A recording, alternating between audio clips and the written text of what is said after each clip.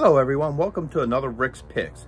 Today we're going to be doing the NECA figure of Nada's partner in crime, Frank, from the movie They Live. So let's take a look at this figure and see what he's all about. So here's Frank in box. His box is very much similar to the Nada figure. It's a black box. It gives a nice display of the character and his accessories. Has the They Live logo, his name. You have this side view, and it has this, the iconic glasses with the alien in it, the They Live logo, and a headshot of the figure. On the back has some nice detail to where it shows a nice picture of him in pose with the glasses and him standing next to the Nada figure. The other side is the same as the other side, but it has him with the glasses on it. The top has a logo, and then the bottom is just the standard SKU. It's a nice bit of packaging. Like I said, very much similar to the Nada one. So without any further ado, let's crack him open and see what he's like.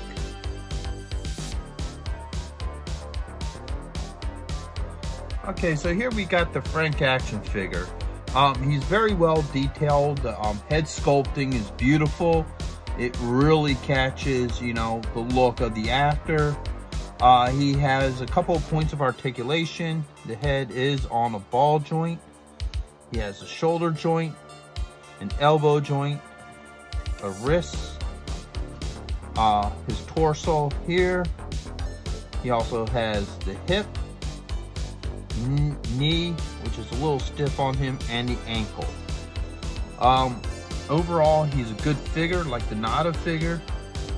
Oops, and apparently he doesn't want to stand. Okay, he comes with a couple of accessories. Comes with an Uzi.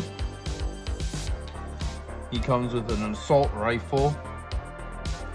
And he comes with the glasses.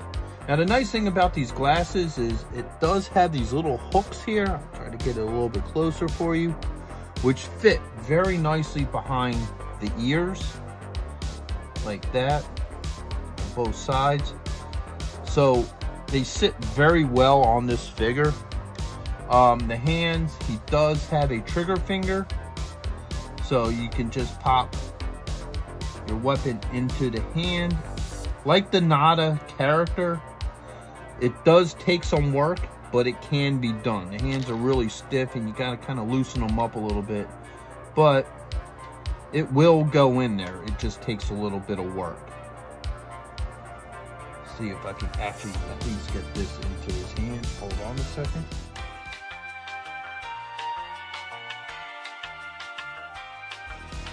There you go. Like I said, it takes a little bit of work, but you can get it in there. And if you play around with him a little bit, he will actually hold it. Now, the one thing I like about this figure better than the Nada is it's nice that the Nada has two heads, but I kind of like the feature that the glasses are a separate piece.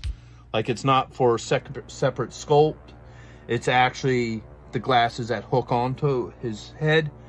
I kind of wish they would have did that with Nada, because it also gives you an option to remove them and maybe have them hold them or something, like put it in his hand so he's holding the glasses.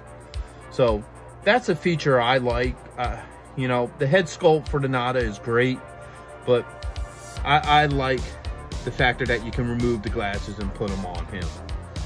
Look, you crazy mother, put these on. Hey, stay away from me. I'm telling you, you dumb son of a...